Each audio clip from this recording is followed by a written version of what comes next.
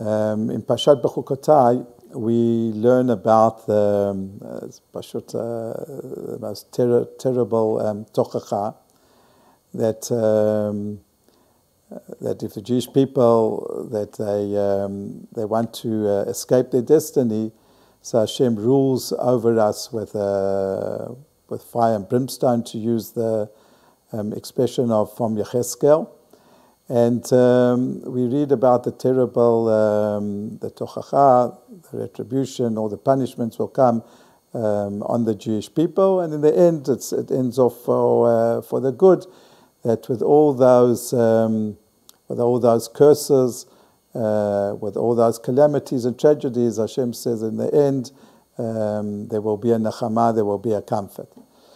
Amongst all those terrible curses that the Torah lists is something just mind-boggling. This is also, a lot of historians say that this is, again, like a proof of the veracity of the Torah. There's a prediction of something so abnormal, so unnatural, and that is that the Jewish people will turn into cannibals.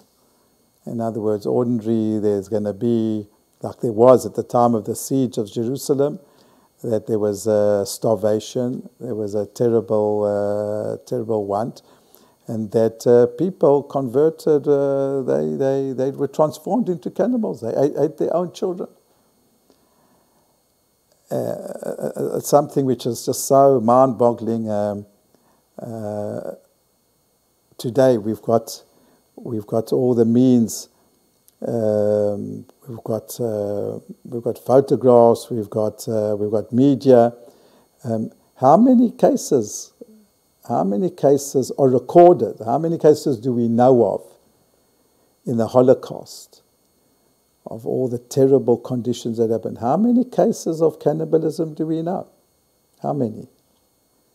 I know, without getting into details, I went once to visit someone here in McDonald, a survivor of the Holocaust, and he happened to say, in a muffled voice, he comes from somewhere near Haifa, and he said that he knew of, he could hardly say it, he knew one case of something close to cannibalism in the camps.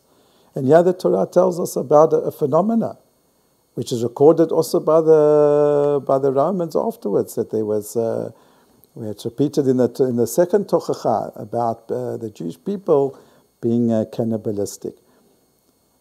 It's something that is hard to swallow. It's hard to relate to. So there's a very interesting Chazon Ish, and the Chazon Ish says that Jewish history is about everything about Jewish history is unnatural. And the punishments are also unnatural. Because as I said, even in the Holocaust, how many cases of cannibalism do we know? How many? Khalila, it's unbelievable. And so to get back to the point, the Chazon Ish says like this. He says, yes, the whole of the Jewish history is unnatural, for good and for the opposite. And he says that, you know what, he's not saying that it was because of that, but he's saying when we look at sometimes the way the Jewish people lived, so the type of sins they did, and that's he quoting a Gemara and quoting a Midrash, that was also unnatural. He's referring to a case that was mentioned in the Tanakh about a prophet called Zechariah, and that Zechariah was murdered in the temple by the people on Yom Kippur, that fell on Shabbat. So this is what we speak about in the Kinot on Tisha B'Av. It says the Jewish people wondered, what is Hashem doing? What is Hashem doing that such an unnatural, terrible punishment that people turn into cannibalism? And then in the Kinot of the Tisha B'Av, what we do is we quote, so to speak, what the Navi says, that Hashem always points also to us. It's a dual matter, dual covenant. We always have to look inwards to ourselves first. And the prophet then says, and how did you act? Did you act normal? Is that normal that a prophet who is a Kohen, on Yom Kippur, which fell on Shabbat, in the temple, in the midst of the temple, to be murdered and to be stoned by people in the temple. Is that natural? Is that normal? Do we see that anywhere else? So on a positive note, what we're saying is that everything about the Jewish people, about their lot, about their destiny, about Hashem related, everything from beginning to end is abnormal. It's abnormal, it's unnatural, it's above nature, above the laws of nature. And what we learned from this is that when we try to be who we're not, which is unnatural, then we are faced with unnatural type of calamities.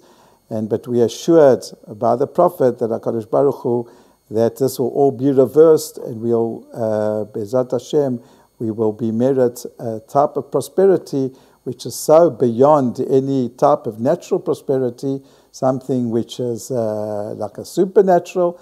That's Be'ezrat Hashem, all the words of the prophets that shall come materialized in our days of the supernatural prosperity that Am Yisrael so richly deserves.